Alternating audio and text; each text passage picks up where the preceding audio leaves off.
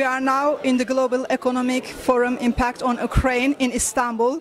I have Member of Parliament at Verkhovna Rada of Ukraine, Member of Foreign Affairs Committee of Ukraine. Could you tell us, please, what's happening in your country? How is the situation in Ukraine?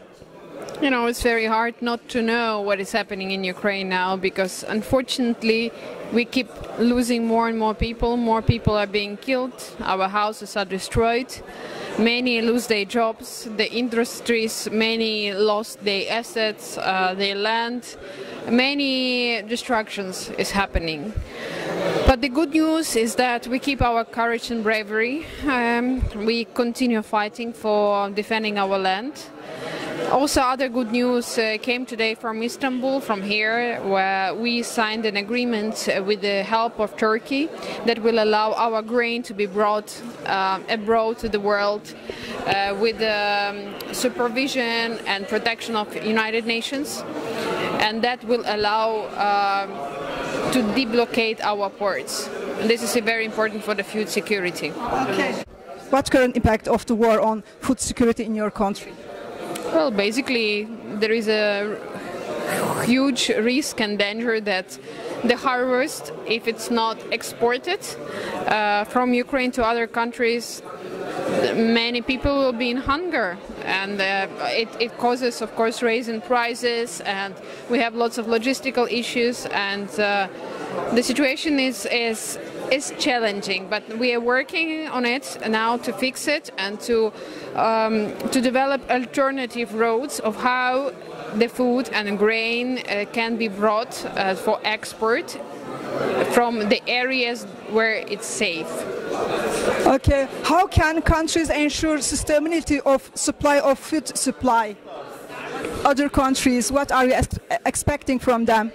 Well, helping us to resolve the port blockage issue and the goods export. We need more investment into alternative logistical solutions, logistical hubs and dry ports that will allow to bring our goods safer and more effectively than it's happening right now, because the previous roads of trade and how we were bringing our goods is not working because Russia is blocking it. How long will it take to rebuild your country? Unfortunately, I think it will take some time, but the question is, when do we have that the Russia stops the war, stops killing our people, and not only our people, but also stopping killing Russian society, because Russian society is isolated right now.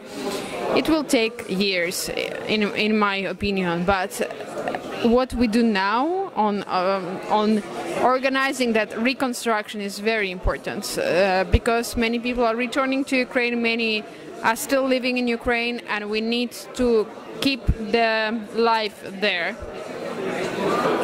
I think whole world now curious about the answer of this question. When will this war end? When we, together with the help of all the world, will manage to stop financing Russian crimes in Ukraine. Russia keep receiving lots of economic revenues from the trade and economic ties that Russia currently has with other countries. And when we have lots of weapons, this is, whether we like it or no, this is the solution, only the military solution at this moment. And of course, soft power, economic reconstruction, this is very important. That's what you are expecting from the world? More designing alternative economic ties with other countries, not with Russia, because those things, business as usual that we used to have, like the world was working under, is not working without losing reputation right now. And I know there is war, and Ukrainian women in very difficult situation. I have seen some images, an image, Ukrainian woman delivering her baby in a very terrible place with female doctors and nurses. Tell us about women. It's very hard. Ukrainian women are going through very existential hard times together with children. But Ukrainian women are very strong because we are doing all possible to defend our families, ourselves, to provide security even in such terrible times. It's very hard.